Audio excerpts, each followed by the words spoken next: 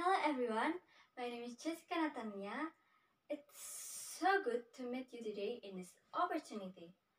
And today I've brought a story and gonna tell you in this opportunity. And the title is Kino in Underwaterland. Where is this? Kino was very confused, waking up in a strange place that's not even familiar to him. This place is foreign. A city but submerged and it's in the water. The last time he remembered, he was still playing with his friend at his house. This city is really strange. Do we really need to buy an oxygen? Ken really didn't understand. He was just circling in shopping alley, where lots of gallons of oxygen were selling. Kino was just pacing until finally someone nudged him. Kino looked at this person with a hood on her head and smirked slightly as Kino looked at her two eyes. She then turned into his pocket and handed Kino a piece of paper, which had no idea what it contained. Then a little closer, she whispered, "If you want to go back, pay attention and read this message carefully." Kino was confused, but still tried to read the contents of the paper. "Reflect on your mistake and find the reader." The letter reads. Kino immediately looked around to find the hooded person.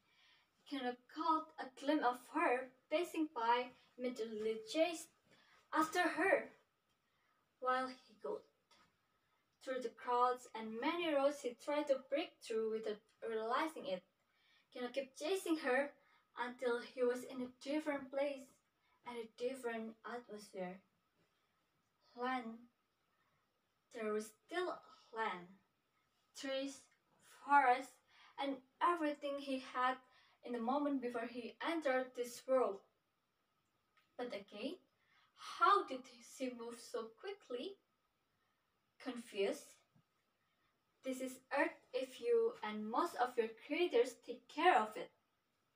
Kino turned his head quickly. "Goddess Artemis!" he shouted. What wrong did he do to have to come to this dimension? "Your fault?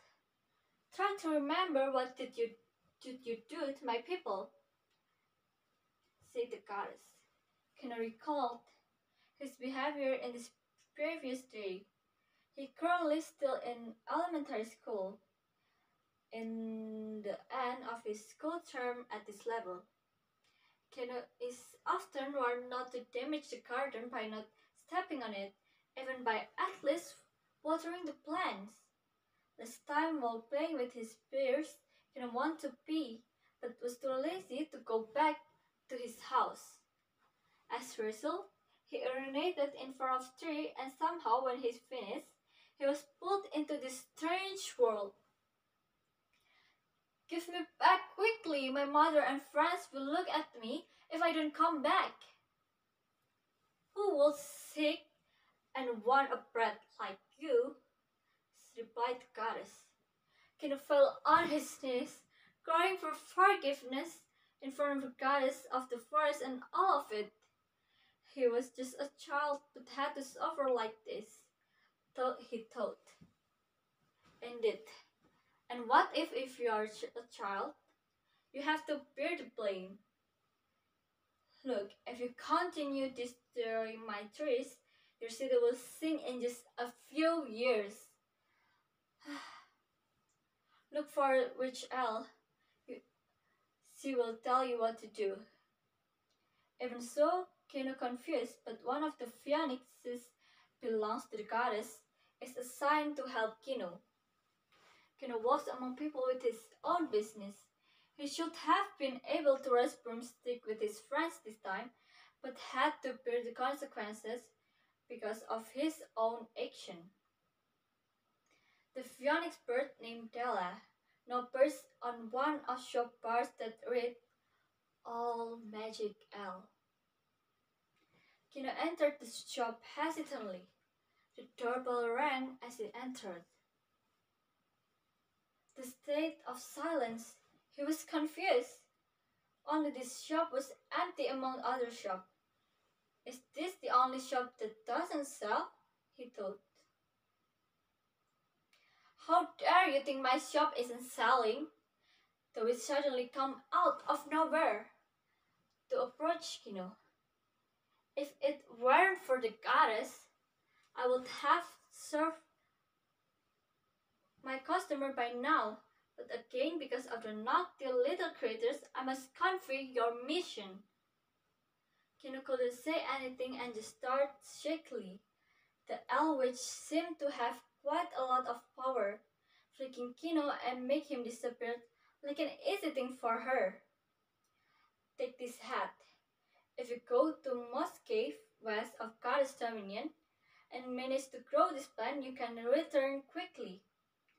Kino tried to take the witch hat given by Elwitch, glanced inside the hat, but no avail, there was nothing inside.